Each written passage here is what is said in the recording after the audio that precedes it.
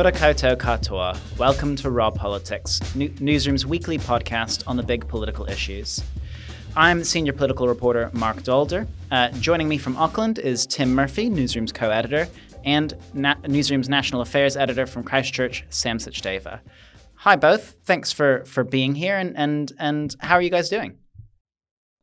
Well, I think I'm less grumpy than the Prime Minister, who has been a bit short, red-faced and sarcastic with media, at least this week. I don't know how he's been in his cabinet room.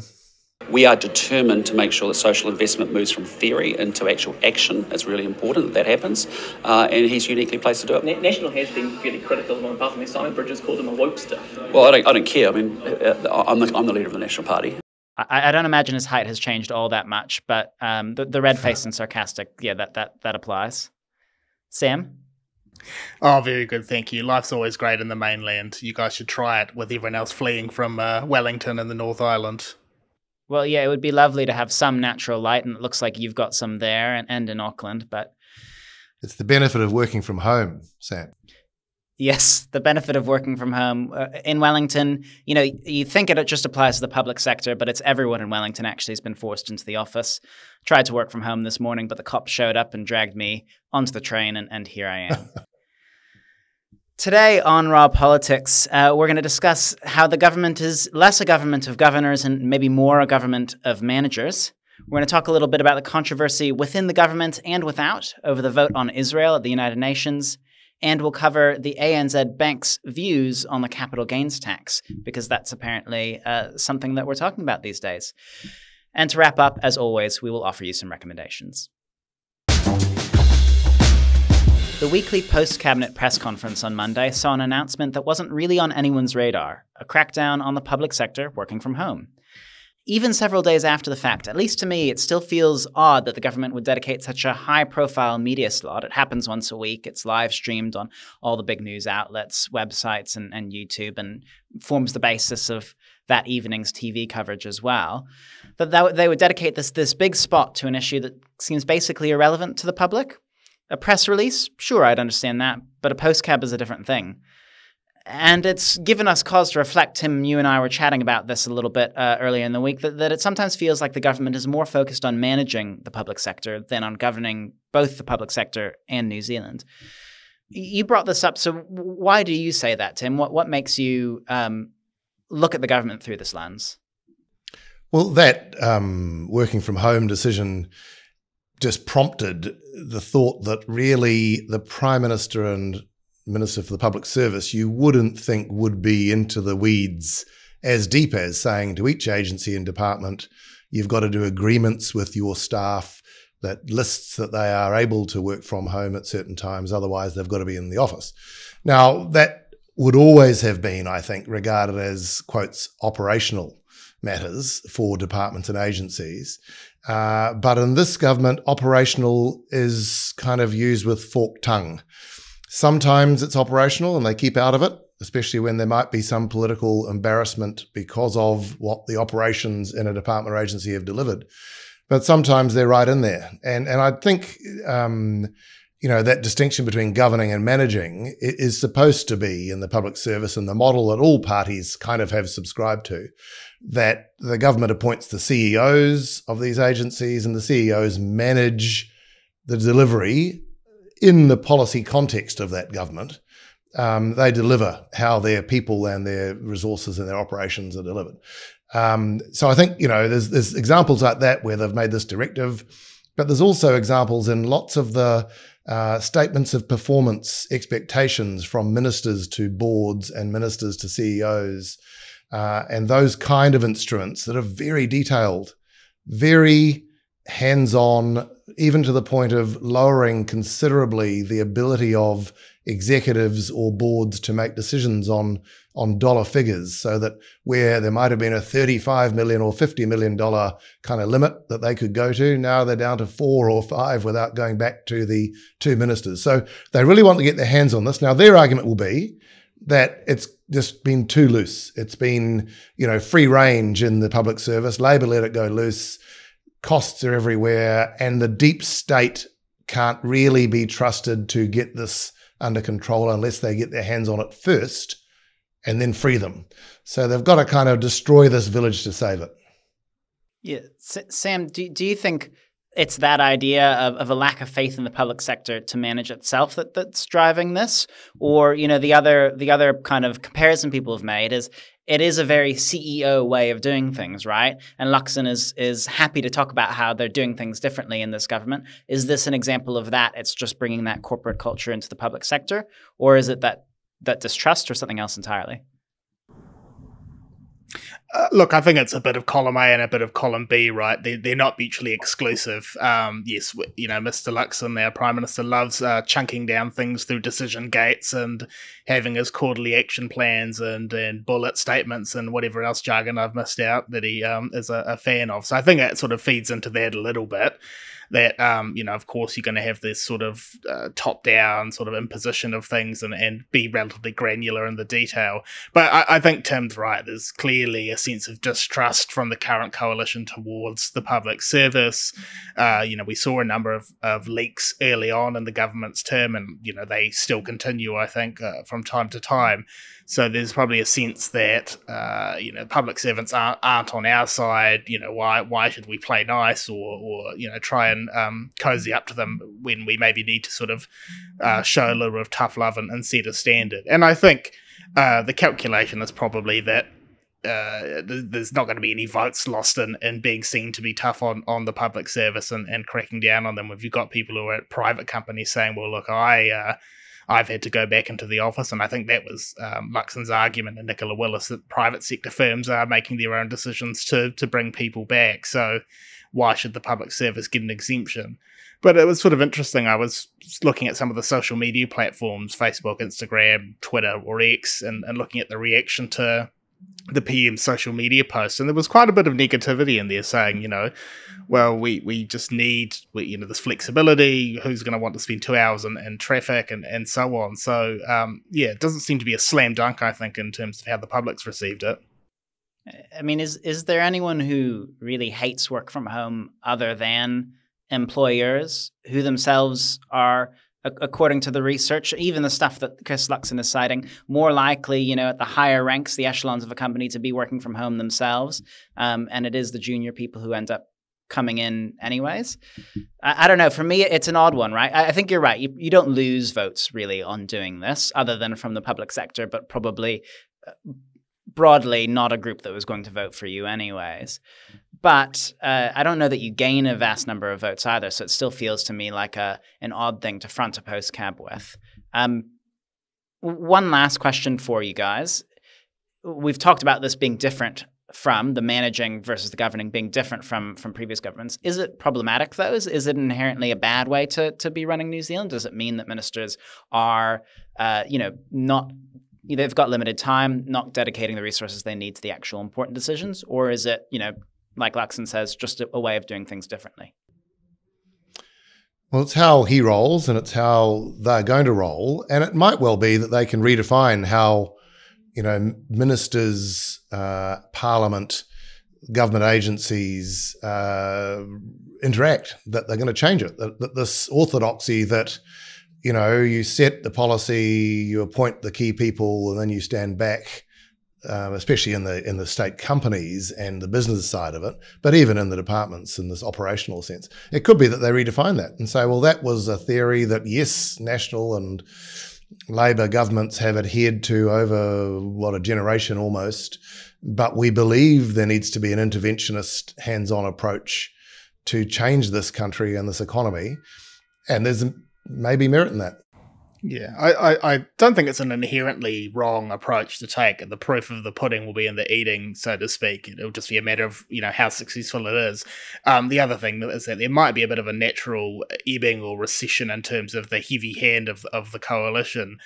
We've seen a number of public sector chief executives step down. Their contracts have come up and they've not gone again. So National Act and New Zealand First will have a chance to put their own people in, and perhaps if they've got, their own appointees who they have trust in and who buy into their vision, that they might not feel the need to be so prescriptive or top down on some of these matters. I'm glad you said the proof is in the pudding, Sam. I was worried you might be mentioning a woke food that the public sector might might adopt, but we've avoided that. So the proof of the David sushi Seymour is will in be the very rolling.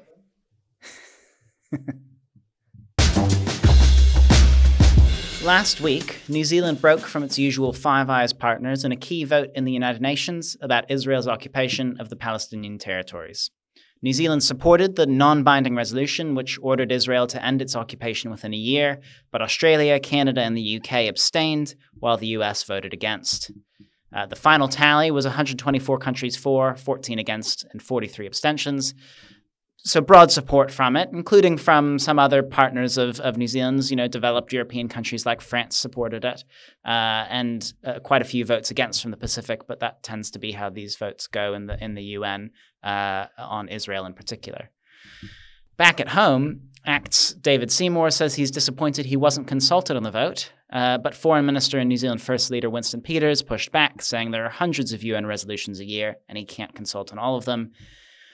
Luxon implicitly backed Peters in this kind of light war of words in comments to reporters on Wednesday and in the House, saying basically the same thing.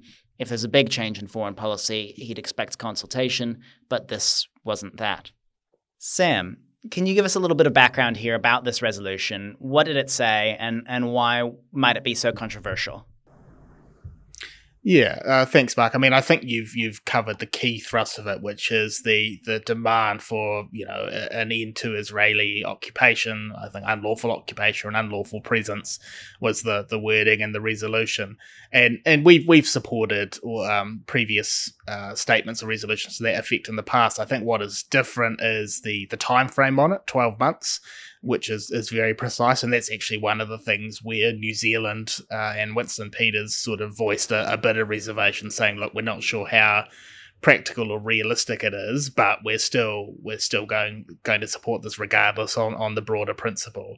So, look, it's proved contentious, as you would expect, with Israel, who view it as a one-sided resolution, that it's, seeks to cast all the blame upon them and doesn't reflect the actions of Hamas in Gaza and the fact that there have been attacks carried out by Hamas on Israel. And the US has swung in behind Israel, as it has on a number of resolutions previously. So I guess what's striking is the fact that New Zealand did break with our Five Eyes partners. We've previously had a bit of a trio going with Australia and Canada, where we've been issuing joint statements in relation to the situation, the war in Gaza and Israel. So, the fact that those two countries chose to abstain, whereas we went out on a little bit of a limb here to vote in favour of it, is what's quite noteworthy, I suppose, that we're willing to go against the tide and break from our sort of like-minded partners. Tim, do you think David Seymour's right to be upset here? Is this something he should have been consulted on, or is he blowing it out of proportion?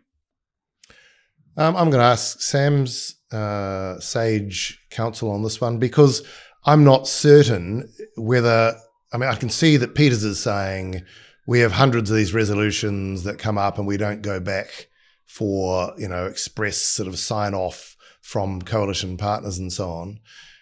That's probably the case, Sam, but presumably on change of position or even timing of certain highly sensitive votes, there would be discussion and consultation, wouldn't there? Well, it's quite amusing or ironic, because Winston Peters was on the other side of a similar argument several years ago. I was reported on it at the time. 2016, the national government co-sponsored a resolution at the Security Council in relation to the Israeli occupation or settlements in the West Bank, and that created a huge stir. Israel withdrew its ambassador, recalled its ambassador from New Zealand. Benjamin Netanyahu apparently told McCulley that New Zealand's co-sponsoring was tantamount to an act of war. And Winston Peters was, one of the chief critics on the New Zealand side, saying, why was this not taken to cabinet? Why did Murray McCulley make a unilateral decision? And the defence from the government at the time was, this is a long-standing position of New Zealand. We didn't need to do that, which is exactly the argument that Winston's making today. So slightly amusing. In terms of the actual merits of it, it sort of depends on whether you view this as a significant foreign policy decision, which I think is something close to the wording in the cabinet manual. It is a position that we've held for a long time. New Zealand has been a consistent critic of the Israeli occupation or presence in the West Banks, and that we view it as illegal. So, look, I think probably Winston is right to say that it's not a dramatic change. Does the time frame change things? Putting quite a specific period on it, I don't know, but I just find it amusing given he was on arguing the other end of the case not that long ago. I'm curious, Sam, there's been kind of some discussion that this does represent a departure for New Zealand because we voted in a way that our partners haven't. Is it that New Zealand, in your view, has shifted its position, or that Australia and Canada have shifted the other way? If someone's moved, probably, but is it us who's moved? Look, it's probably hard to say, but what I think is clear is that the New Zealand public are not hugely sympathetic towards Israel. There are, some elements, of course, and there's a Jewish community in New Zealand that has been quite strong in supporting the Israeli government. But I think overall, if you look across the New Zealand public, there's a fair amount of concern and support for Palestine. So that might be reflected in New Zealand's position as opposed to those other countries. I think Australia, Canada, I'm not sure whether there's the same sort of just domestic unrest there. Although interestingly, the UK, which has also abstained. They, had the situation in Gaza played quite a key role in the election. Labour lost a couple of seats to pro-Gaza independence. So it's not just a New Zealand thing, but maybe that is weighing more into our government's considerations. I'm also interested in the domestic issue here, the coalition dynamic, right? Because this is definitely not the first time we've seen David Seymour or Winston Peters take issue with a government decision in a way that probably isn't quite how a coalition is supposed to work. But everyone just kind of hand waves it and moves on, and it doesn't feel like there's long-lasting fractures that are being made by these sorts of disputes. Do you think that Israel is likely to be a divisive issue or continue to be a divisive issue for the coalition? Because ACT does have quite a strong view on it in the pro-Israel side, and National, I think, has generally more been aligned with the kind of the MFAT view, the long-held positions on issues like the occupation. Do either of you, is this something that we would expect to see further fractures and dispute points on, or just like some of the previous issues, it's a one and done? Tim, I'll defer to you. Well, look, I think this is again an example of this three-way grouping doing things differently, and we haven't had party versus party so obviously. We haven't seen examples of impatience or dissatisfaction aired leader to leader as obviously, I don't think, in our past combos. And yes, there's three this time in formal coalitions, so it's a bit different. Luxon talks it up, doesn't he? At his press conference the other day, he was very much that we're a big, strong, kind of grown-up group who can field, criticisms internally and externally of each other, but on our core positions and on our central agreed policies, that we are, foot sure and four square, and we're going to go forward like this. So we're not going to let people try and wedge whatever these small interactions are into greater sort of diversion or division, at least in the coalition. So it's interesting. These things happen, Mark, as you say, and we kind of just hear them, think, oh, that's a bit sensitive and awkward, and then it moves on, and awkwardness becomes the norm in some ways. Yeah, I'm also interested because I'm not sure how much this reflected in the public reporting, but David Seymour did kind of imply that he would have invoked the agree to disagree provisions of the coalition agreement if he'd been told by Winston Peters ahead of time. But because it's not a cabinet decision, those provisions don't apply. So maybe a little bit of a technical process issue, and maybe that's the way that they're comfortable with describing it. The three of them is saying, well, this is a process dispute, not a substantive dispute. But there is some substance at the heart of it, I think. Yeah, and David Seymour talked about the fact that as the MP for Epsom, he represents probably the largest Jewish constituency in New Zealand.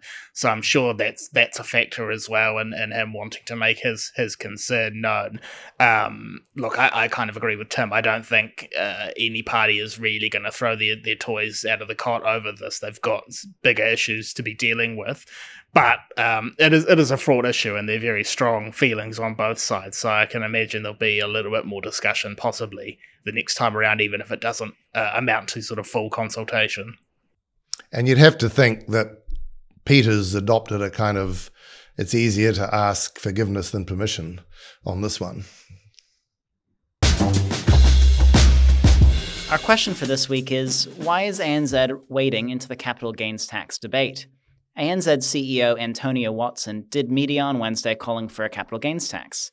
We saw Christopher Luxon push back on that, saying she just wanted New Zealanders to lose more money. And then Kieran McAnulty from Labour pushing back on that, saying that Luxon's response was, quote, unbecoming of a leader. David Seymour, meanwhile, said that Watson was trying to deflect from anti-consumer policies and criticism of excess bank profits. Tim, should we care at all that ANZ is weighing in on this issue? Big risk for a corporate leader.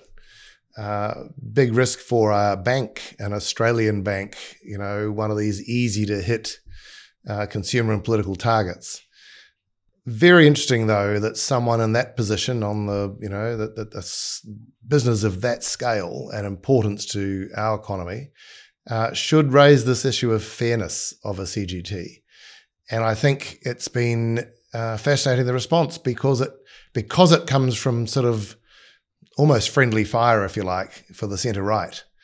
It's more difficult to deal with. And I think, though, that there probably are more economically and finance-trained professionals and executives out there who see merit in a CGT than have put their heads above the parapet to this point. So she's come out quite early. But, the IMF, the IRD, our departing Treasury Secretary, another Australian, might well just see that we're a bit of an outlier, and they're in a position, I guess, where they're not having to go to an electorate for a vote on this.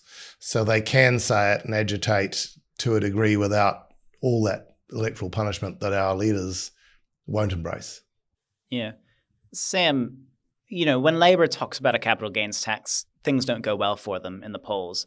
And that's generally been interpreted as a sign that the capital gains tax is just a political deadweight. It's not something that people want. Do you think that this sort of phenomenon, like Tim's saying, it's not just ANZ. Caroline McLeish, the outgoing Treasury chief executive, has said she thinks it's a good idea. There are plenty of other people, I guess, coming out of the woodwork. Does that reflect a change in the mainstream view on it from the electorate, or is it likely to, make it feel like less of a controversial idea and more just a policy that can be discussed like any others, or is it always going to be, the capital gains tax, the dead weight for Labour? Yeah, look, it certainly doesn't hurt, right, having elements of the business community weigh in favour of this. I think actually one thing worth noting is there has been reasonable support from public polling in the past for a capital gains tax in principle. I think the issue is when you kind of drill down into the detail and figure out the exceptions and what's covered and what's not covered, that's when it starts to get difficult. And that's where Labour has found itself in trouble in the past, I think, in terms of the fiscals around it and trying to explain how the numbers add up. So am I confident they would be able to avoid that trap this time? I'm not sure, just because it's happened so many times. It's like Wile E. Coyote and the Roadrunner just keeps smashing into the same tunnel and over again. So, how do they change that? How do they find a way through? That hasn't worked for them previously. I'm not sure. I'm sure they'll be thinking about that a lot, and that's one of the perks of being thrown into opposition. You get a little bit of time in the wilderness to figure out how to sell these sorts of arguments. But I think it sort of is still to be seen how they can succeed where they failed in the past. Let's wrap things up with some recommendations, something that you watched, read, or listened to this week that you enjoyed. Sam. I would like to recommend Thomas Manch's piece in The Post on New Zealand officials wargaming the US election. He's OAA'd a bunch of documents and briefings trying to get a sense of how the government is planning for the election and the potential different outcomes. We were caught on the hop in 2016 with Donald Trump, and I think the officials have decided that they won't want to make the same mistake again, so it's interesting to lift the lid a little bit on what's happening behind the scenes. My recommendation for this week is from Eloise Gibson in RNZ. It's a great story on how the gas industry went overseas and claimed that it successfully lobbied to kill the Climate Change Commission's recommendation that there be a ban on new residential gas connections.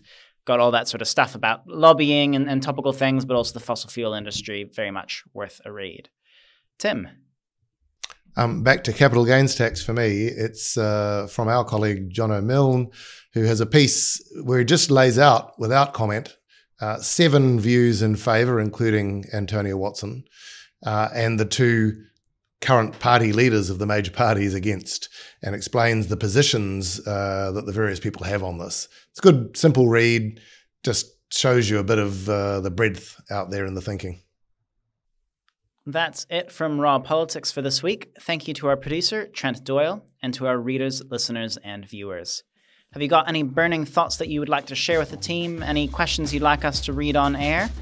You can email us at marc.daalder@newsroom.co.nz. That's marc.daalder@newsroom.co.nz. And you can find us here next week on YouTube or wherever you get your podcasts.